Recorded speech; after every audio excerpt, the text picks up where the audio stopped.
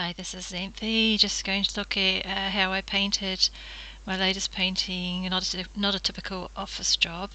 I put some tape down the sides of a cradled panel. I used a grid and used watercolor pencil, soluble, an acrylic ink pen, and some inks. I like to start with the ink layers just because they're very thin. Paint over the top of them, just testing some out.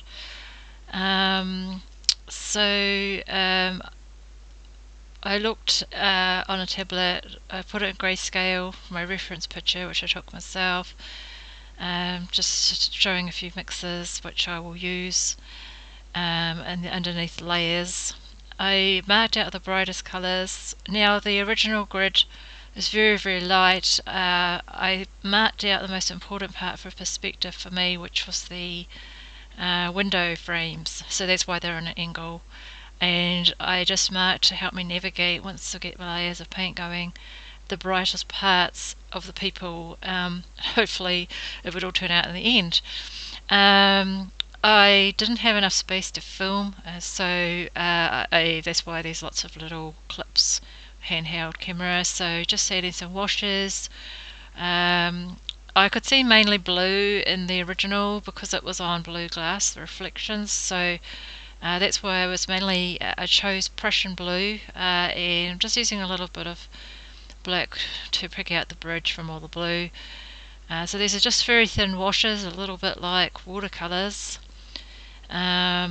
Just the general kind of shapes and tones. I'm just kind of trying to, make it dark enough. Obviously on the left hand side still needs to be a lot darker.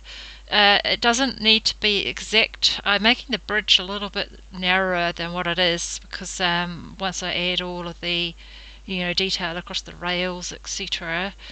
I find the tablet easier to use because, that was a little tip here, that if I checked it against, take a photo and check it, I was just showing here the lighting. There I have a little easel light, an LED one. You can go cool, warm or neutral. So I had the tablet set up there in the distance, and just try and get the tones more or less right. Take a photo of it, convert it to grayscale, and that's how I could check if I was starting to get dark enough. And just leaving those pops of yellow and red that I put in initially right till the very end, because they were just to help navigate till when I put the people in.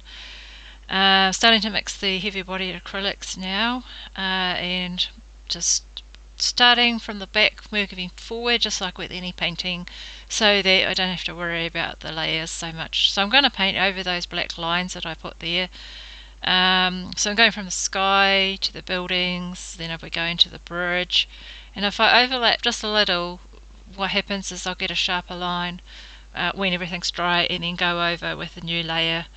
So I'm just looking and trying to put more or less the sort of patterns and colours that I see.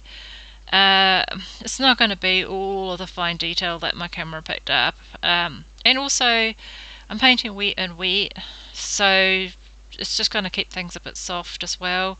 To keep my paint from drying out, because acrylics dry so fast, I would spray the plate that I'm using for mixing with a spray bottle that has water and a touch of flow aid in it. And so that just keeps my paint wet enough to work with, plus thin layers. It's a very smooth surface I'm painting on compared to my usual canvas that I paint with. So I'm just working back and forth with a pretty limited palette, really. I'm using Prussian blue and raw umber mostly, and white for most of the painting, and only adding in a few other colours, mostly neutrals, just sticking to ones that I figured out from doing some pre-mix experiments, what was closest to the biggest colour ranges I want. So I don't actually just use primaries like cyan, magenta, yellow, or blue, red, yellow, whichever you want to choose. I don't usually use that. I use whatever pigments are closest to what I want as a result, and I'm just trying to look carefully at the tones and look at the lights and the darks mainly. It doesn't really matter at the end of the day which colours you use, as long as you've got a contrast with some lights and some darks, some medium tones, just to sort of suggest the shapes, etc. It was like trying to paint a very complex jigsaw puzzle. Now, after doing the top right hand side and a little bit of the bottom right hand side, I just slapped the rest of the paint onto the left just to use it all up and just to apply a layer. I've done a little bit more detail here. The fine lines I found easiest to go over with paint with a small chisel angle brush. And yet this just showing the different stages, so worked a bit on the left as well, still leaving the yellow and the red until the very end. So pretty much everything, and there it is, all finished. So this is in artificial lighting still. Well, all finished apart from just a few tiny little details. So there's some ropes and things. Now I did paint some of the ropes a little bit too thick, so what I did is I just carefully painted in the colour beside it, so that the orange rope is too thick, so I painted a bit of blue just to thin it back out. Now I'm just doing a few glazes, so that's the medium with a bit of a transparent pigment.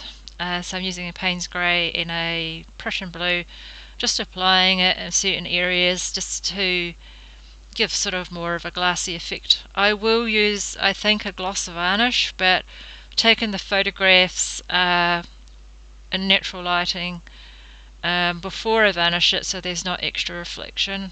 I want to use a gloss just to give more the effect. There's just showing you different lighting again with your cool, warm or neutral, a little bit more of the detail.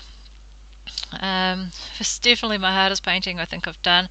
There I was just taking some photos of it in natural light, just while there was cloud cover, so no harsh shadows, and that's what it looks like finished.